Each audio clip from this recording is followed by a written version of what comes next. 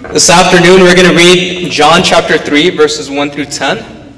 So if you have your Bibles with you, please turn to John chapter 3. And we're going to be reading from verses 1 through 10. If you don't have a Bible, you can always look up at the screen.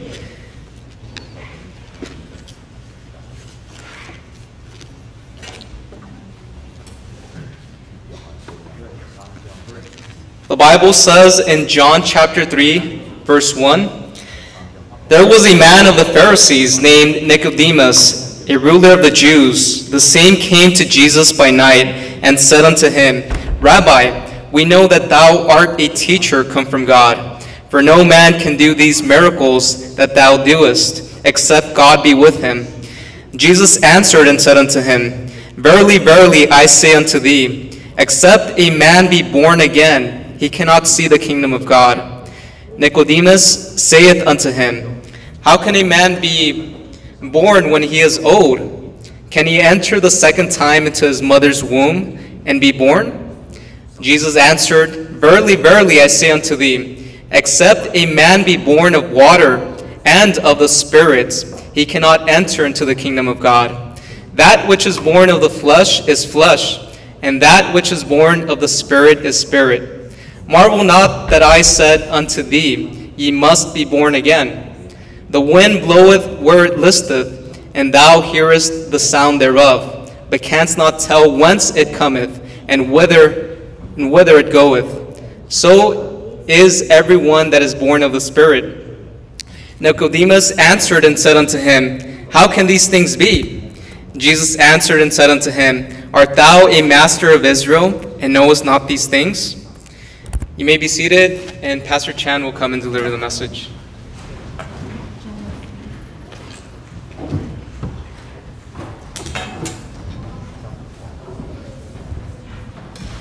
Later.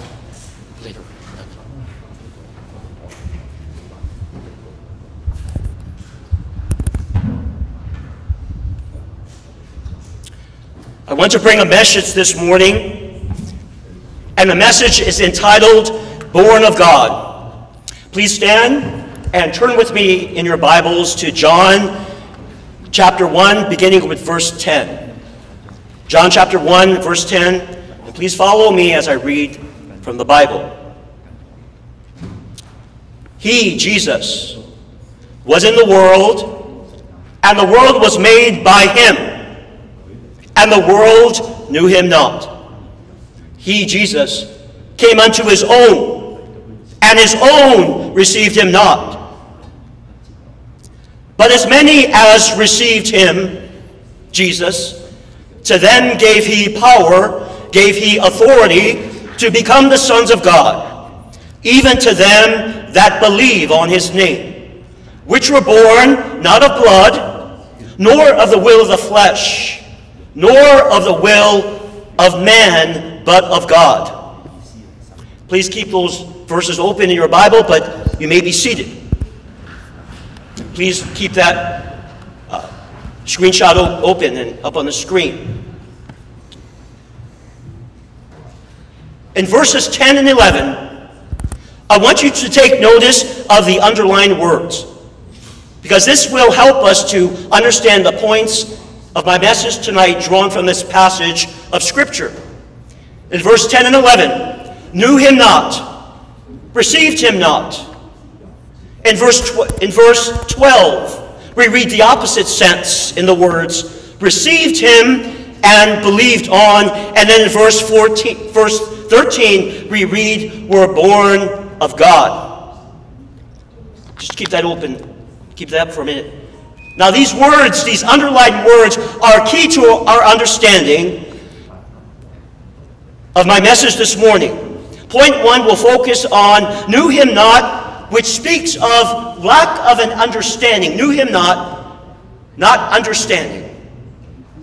Received him not speaks of an intentional lack of a desire of knowing. Point 2 will focus on received him and believed on, which speaks of an establishment of a relationship. And then point 3 will focus on the words, were born of God, which speaks of not just any relationship, but the most intimate of relationships, of one who is a child of God. And now comes my text from these verses this morning. Just look on the screen. The world knew him not. His own received him not. But as many as received him, to those who received him, to them gave he power, the authority. Jesus gave the authority to become the sons of God, even to them that believe on his name, which were born.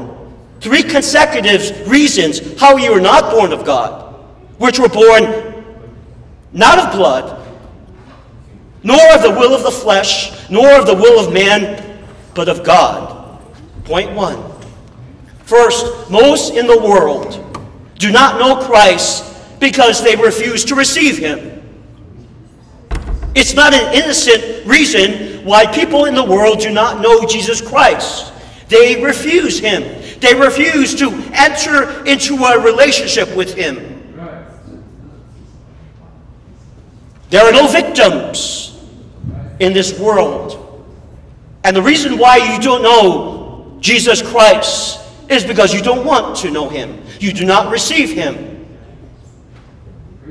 The world knew him not. His own received him not. As we saw last time, the creator of the world, Jesus Christ himself, created the world, and yet the people in the world refused to acknowledge him, receive him as creator. Think about that. Your parents did not create you, but God used them to bring you into this world. It's just as if a child of their parents refuses to acknowledge their mother and father. And yet, if you do not know God through the Lord Jesus Christ, you are as guilty and rebellious as that. There are no victims who are not the children of God. You are not the child of God because you don't want to be the child of God. You do not want to receive Jesus Christ. That was true when Jesus was here on earth in his earthly ministry. The world received him not. The world did not understand him, and his own people did not receive him. And so it is true today. Same thing. Sinful man has not changed. And God, through the Lord Jesus Christ, hasn't changed. He is still offering his Son to you. But just like the people in Jesus' day that did not want to receive him, that did not want to believe on his name, the same is true of you who do not know God. You're not guiltless. You're not a victim. You are who you are based upon your refusal of receiving Jesus. That ignorance of not knowing Christ is wholly intentional. It's a decided refusal. It's because sinners in the world want to remain in their sin. Light has come into the world, but sinners love darkness rather than light because what they did, their works were evil. They are comfortable in your own element. And the Bible sees that as a pig in the mud. To God, the life that you live outside of God is one of sin and of filth, and is one of piggishness, of wanting to remain in the filth and the darkness of sin. There are no guiltless people who are not the sons of God.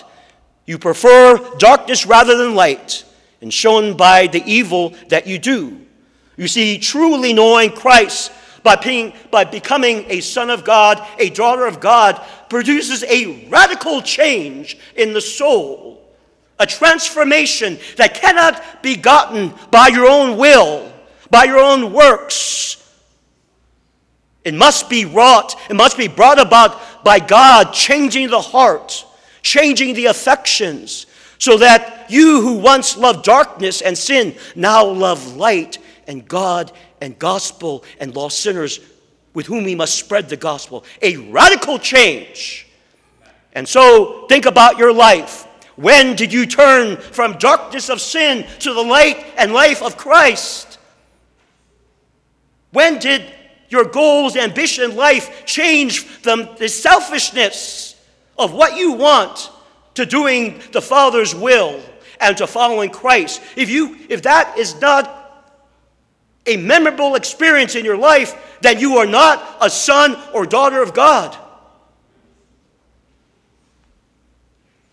Only a few in this world truly experience this radical transformation. I think that's evident. Apply the Bible to your own life. And so the Apostle John moves from speaking about the world in general to his own people in particular. And so that's what I'm doing to you and for you this morning. You see, the truths of the Bible are not just facts to acknowledge, but they are the words of God to you. It's to speak to you. God wants to speak to you through His Word and to see whether you measure up or not. Ask yourself repeatedly this morning, am I a child of God? Do I take on the resemblance of my Heavenly Father? Do I have the personality of someone who is sourced from God? The prophet Isaiah said very sadly regarding his own people receiving his own son. The prophet Isaiah said, the ox knoweth his owner, and the ass his master's crib. In other words, they know their parents. Animals do, but Israel doth not know. What about you? Do you know your Heavenly Father? Do you want to please your Heavenly Father? Are you holy in life, or are you like the world of darkness and sin? Do you know Jesus Christ who made you? And Jesus said this lack of knowing, this lack of knowledge of a relationship has awful consequences. It's not just, okay, I don't have a relationship with Jesus, but that's full of meaning. Because if you don't know Jesus, if you are not a child of God, then when your body dies, that houses, it's the home of your eternal soul, then you will not be with God in heaven.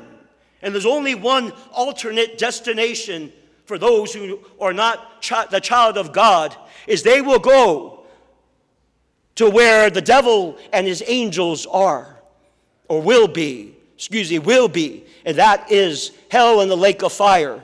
There are only two places. If you're comfortable with the idea that you're not a child of God, you will not remain comfortable. You can stick your head in the sand and not care whether you're a son of God, a daughter of God, but you will wake up to the stark realization that because you're not a child of God will have eternal consequences. And so throughout the Bible it says, prepare to meet God. Become a child of God now is the only way to ensure that you will be a child of God for eternity in heaven. So Jesus directs lost sinners who do not know God, who are not a child of God. Jesus directs lost sinners to enter in Matthew 17, 13, and 14. He tells you, he directs you, don't stay like you are. He says, enter in at the straight gate, the narrow gate, which is Jesus himself. Enter into me, the narrow gate, because wide is the gate, and broad is the way that leadeth to destruction. That's eternal destruction in hell and the lake of fire. Jesus does not want you to go there. You're questioning in your mind, am I a child of God? Which means you're not. And so you're entering through the wide gate and the broad way that leads to destruction. And Jesus is warning you this morning, enter into me. Don't continue through the wide gate and the broad way which leads to hell and the lake of fire and eternal punishment for sin. Enter into me because I died for you on the cross to pay for your sins. I shed my blood to wash you clean. I rose from the dead so you can have eternal life. Enter into me, Jesus says. And he says, continuing, and many there be which go in thereat. Most people go through the wide gate and the broad way that leads to hell and the lake of fire. Because straight is the gate and narrow is the way that leads to eternal life. And few there be that find it. Born of God. That sounds great, but few people are born of God. And don't assume that you are born of God, because Jesus says very few are born of God. So think and engage your mind, because God is trying to speak to you through the message this morning. Second, a few in the world do receive Christ, believe on his name, and are given the authority to become the sons of God. The world knew him not. His own received him not. But as many as received him, to them he gave the authority to become the sons of God, even to them that believe on his name.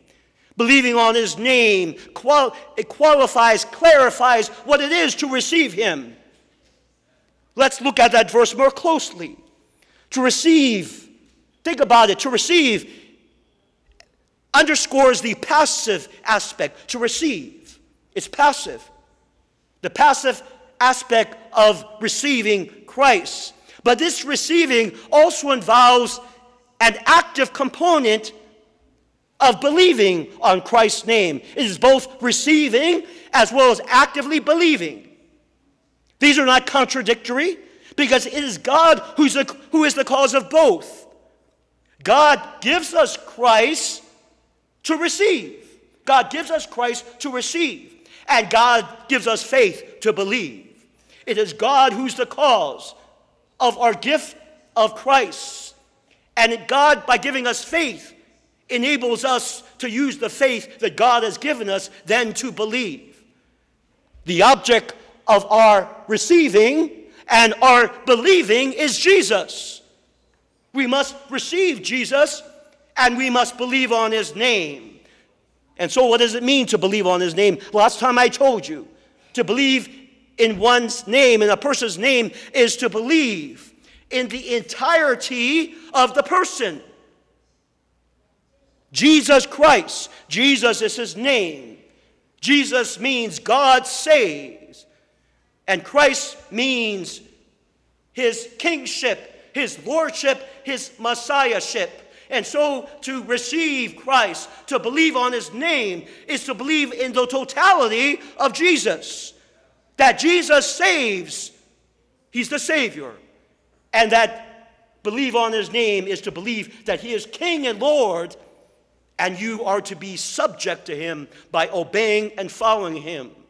So to receive Christ is to believe on the totality of Jesus, his Saviorship and his lordship. And if you don't receive him in these two capacities, if you just want to receive forgiveness of sins, but you haven't followed Jesus and obeyed him in your life, then you haven't received him.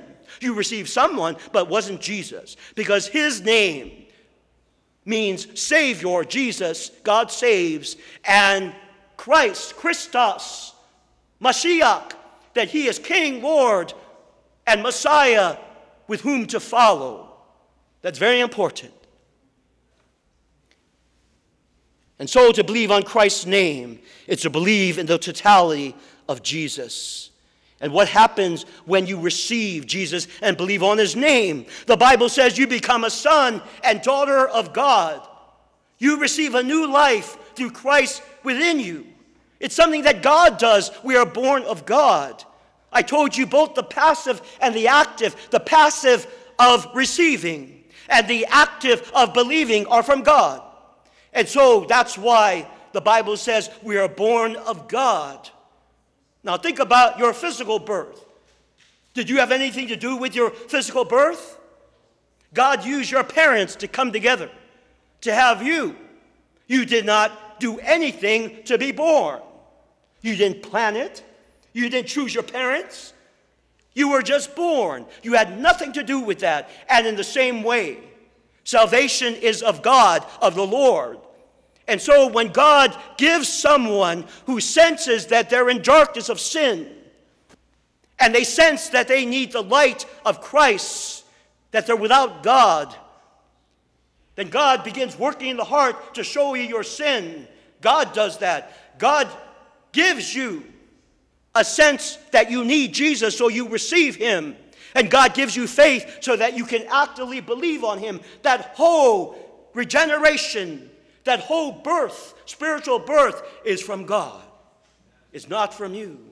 But that doesn't mean that you're a wood or a stone. And that's where the comparison with a physical birth kind of breaks down. Because although we don't have anything to do with our physical birth, that's similar to the spiritual birth. Yet, when God works in you to do to make these changes of the mind and of the heart, you must respond. If you harden your heart, if you decide, I want to stay in my sin, I want to stay in the darkness of my sin, then you won't be born of God. Third and last, those who receive Christ and believe on his name become the sons of God by being born of God. The world knew him not. His own received him not. But as many as received him, to them gave he authority, power to become the sons of God, even to them that believe on his name, which were born. How were they born? Not of blood, not of the will of the flesh, nor of the will of man, but of God. So the Apostle John makes it clear how one is born of God. I already told you it's all of God. But we are slow to think, and we think we know how to be born of God, how to become a Christian. So the Apostle John makes it clear. We're not born by blood. What does that mean?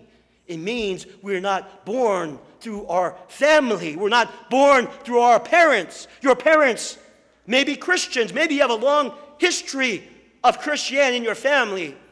We go to Central Avenue in Glendale, and I speak to many people of different races.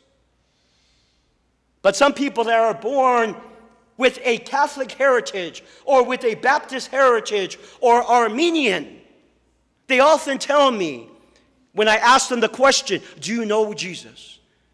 They say, oh, sure, I know Jesus. My grandmother told me about him. My mother raised me in the Catholic Church. My father took me to a Baptist church.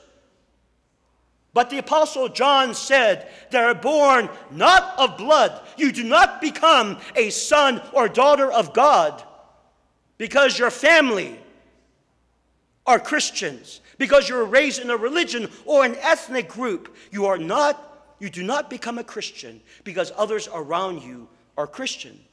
That's the first not. Not of the flesh means not of anything that you do. Your flesh, your body can do things. You came to church here today. Don't take any stock in that. You do not become a Christian by coming to church. It's good that you come to church, but that doesn't make you a Christian. It's not by raising your hand or saying a prayer. Those are things that you can do. But becoming a Baptist for many years, for knowing the vocabulary of being a Baptist, that doesn't save you. Not by blood, not by the works of the flesh, nor by the will of man. You cannot become a Christian because you believe in Jesus. A mental idea. I believe in the gospel. I believe that he died for my sins. I believe that he was buried. I believe that he rose again the third day. That doesn't make a Christian. That's the will of man, the will of a person. You can decide many things in life, but you cannot decide to become a son or daughter of God. I want you to think about that. Because many people here are making the mistake that the Apostle John says you cannot become a Christian by your family, by your religion, by anything you do, by being a good person, by being respectful to others, or by deciding in your mind to become a Christian because you believe in some Bible truths. No, A person becomes the son or daughter of God because God birthed them through the Lord Jesus Christ. I see this problem all around me. What about you? Paul wrote, flesh and blood cannot inherit the kingdom of God. You cannot enter the kingdom of God by your physical self. God has to do it. The Apostle Paul wrote, not by works of righteousness, which we have done, but according to his mercy by God, saved us by the washing of regeneration. And then John said, that which is born of the flesh is flesh, and that which is born of the Spirit is spirit. You must be born again. Jesus, who died on the cross and shed his blood and rose from the dead, and talked to Nicodemus about the new birth, he wanted to make sure that Nicodemus, and you, through speaking to Nicodemus, he wanted to make sure that you're born again. He said, you must be born again. You must be born of God. He said, marvel not that I said unto you, don't be surprised, I said unto you, you must be born again.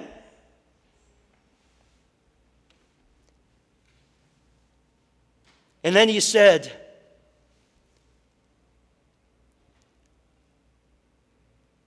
that unless you are born again, you will never see the kingdom of God. Jesus said time and time again, you must be born again. Why is he so insistent on telling you must be born again? Because Jesus knows that you are going through the wide gate and the broad way that lead to destruction. Jesus talked about hell more than anyone else. You see, it's either hell or to be born again. So Jesus warns of hell, and then he exhorts you, encourages you to be born again. He's saying the same thing. Positively, be born again. Negatively, don't go to hell. Jesus died to pay for your sins so that you could become a child of God, so you can know God, and so that you can live for eternity with God in heaven. So you won't have to experience the alternative of being in hell forever and ever. And what about being a child of God? I told you how one is to become a child of God. I want you to think about that. Some here are not convinced. Oh, I think maybe I am a son of God. Well, why don't you think? A child of God, like any other child, would say to their parents, Mama and Papa, right? Isn't it normal, their first words to say Mama, of that sort?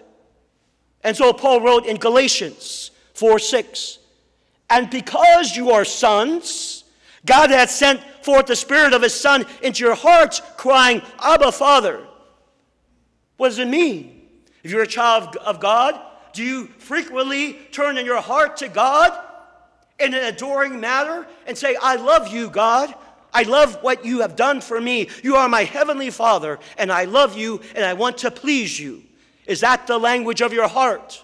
The way that a child loves their parents is the way that a child of God loves their heavenly Father. And then a child will often resemble their parents. Isn't that true? And so if you're a child of God, you should resemble your heavenly Father.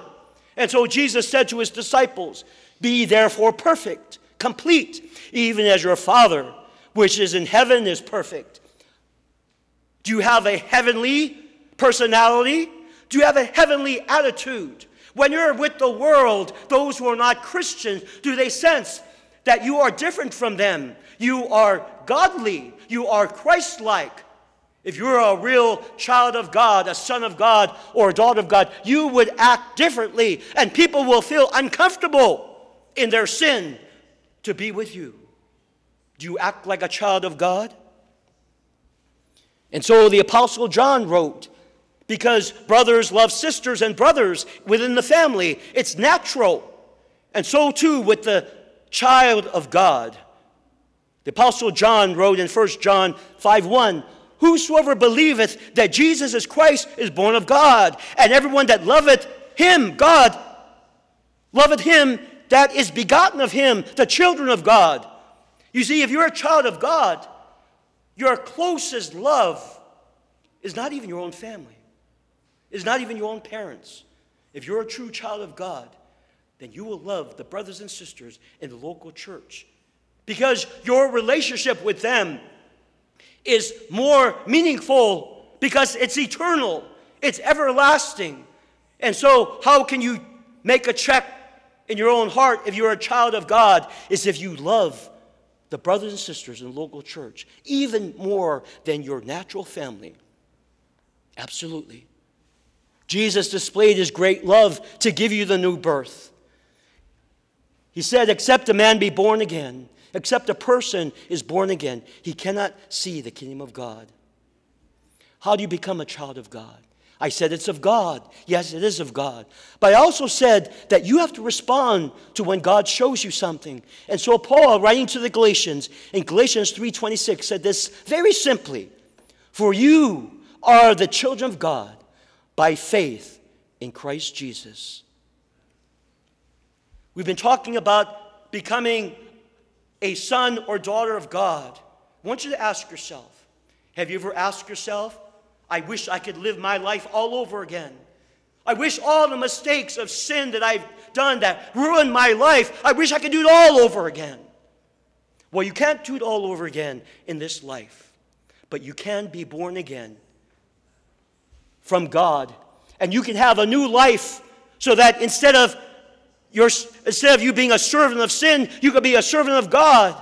You can know God through Jesus Christ. You can know the meaning of life. You can look forward to everlasting life. You can have peace with God. You can have direction. You can have brothers and sisters in the church that you love, that will support you, that will be there for you forever and ever. Turn from your life of sin. Turn from the darkness of your sin and come to the light and the life of Christ. Be born again and have a new life with God through Jesus Christ. And that's our prayer for you this morning. Let's all stand, please. Our Heavenly Father, we thank you so much for the Word of God. We thank you so much for Jesus, who made it so plain so many times, Lord, that we need to be forgiven of our sins. We need to receive the Lord Jesus Christ, who paid for all of our sins, who washed it all away in his blood, so that we can become a son, a daughter of God.